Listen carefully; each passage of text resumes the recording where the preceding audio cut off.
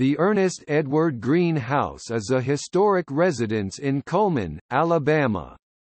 The house was built in 1913 by Ernest Edward Greene, the superintendent of Southern Cotton Oil Company. After Greene's death in 1922, the house was passed on to several more owners, including John George Lubin Sr., who lived in the house for 34 years. The two-story house is built in neoclassical style, and has a side gable roof with two interior chimneys. The three-bay facade features a double-height portico, supported by two Ionic columns. The corners of the house have matching Ionic capitaled pilasters. A one-story, hip-roofed porch supported by 10 Tuscan columns wraps around the front of the house and halfway down each side.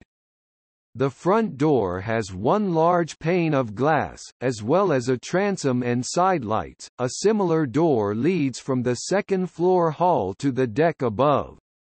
The door and portico are flanked on the first floor by 40/1 sash windows on the ground floor, while the second floor features 35/1 sashes. The side elevations have 25/1 sashes, with 20/1 and 10/1 windows on the rear. There are rounded 25/1 windows in the attic level gable ends. The interior is laid out in a center hall plan, with two rooms on either side of a main hall.